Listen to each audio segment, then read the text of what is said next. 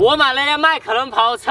一天，Hello， 各位好，大家好，我是一鸣。今天我们来做一件我一直都很想做的事情，就是用跑车来做一顿烧烤。于是呢，我就花了8000块租了我身后这台迈凯伦，好贵啊！我的心在滴血，穷死了。不过前段时间大家应该知道一鸣下了放，所以终于有成本去拍了。虽然说花了这么多钱才租了这个车子1天，但是这是我人生当中第一次坐这种有钱人才能开的车，心里面还是超激动。我给大家介绍一下这个车子吧，这是一台200多万 V8 发动机的车子。看我视频的女生应该不知道啥是 V8， 简单的来说就是声音贼大，速度贼快。哇！我坐进来给你们启动一下，按下这个按钮。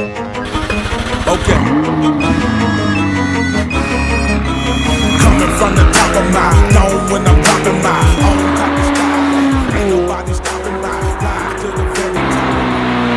是不是声音贼大？半夜开车贼扰民。我发现一个问题，坐在这里面其实并不是很舒服，这个座位贼硬啊，就像那种放了很久的那种硬馒头一样。不过他帅啊！大家觉得这个车子好看吗？好看的话扣个1。没事，在一鸣这里不用抑制你们的想法，大胆的扣出来。我真的觉得挺好看的。我刚刚开了没有一会儿，我就发现它的发动机已经超级热了，特别是这块地方，手都不敢往上面摸，就像一口被加热的锅一样。同时我还发现它的排气管这里也很热。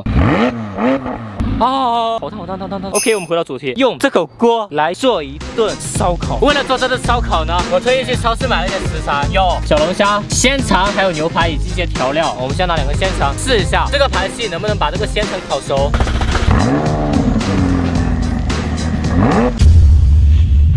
熟了。我们大概烤了8分钟左右，这个鲜肠就已经熟了，都烤糊了。给你一个，我们来试一下，用汽车尾气烤出来的鲜肠到底是什么味道？完全熟了，里面都已经流油了。但是我发现一个问题，这鲜肠有股汽油味，不是很好吃。所以以后大家千万不要用尾气来做烧烤。不过虽然说我们用排气烤出来的鲜肠不是很好吃，但是我们也得出了一个结论，就是它的发动机完全可以把东西给烤熟，就 OK 了。现在我打算用锡纸把我们的食材给包起来，然后放到这个发动机上面。这个发动机应该可以把我们的牛排给烤熟，然后我们就可以得到一顿美味的午餐了。现在我们准备出发吧。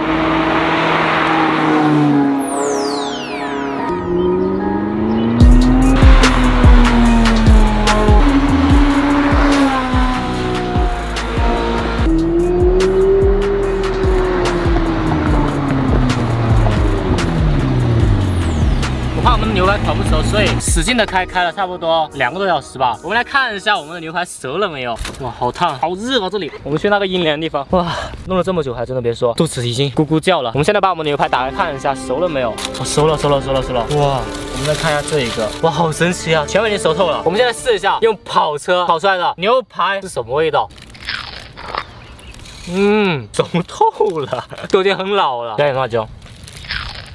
哇，好满足啊！我们来试一下这个小龙虾，来试一下味道。味道怎么样？还挺好吃的哦，又很香，没有那种焦焦的感觉，就像我们去那个路边吃那个小龙虾一样，没有像牛排那么老，还挺好吃的。我再吃一个，挺爽的。耶！啊，满足！我们的挑战大获成功，我们带来的食材全部都煮熟了。我们带来的食材都全部煮熟了，你吃什么东西啊？幸好没有翻车，不然的话就亏到了。以此得出结论呢，如果你拥有一台跑车，那就相当于你有一台移动电饭锅。这有什么用啊？而且成本巨高。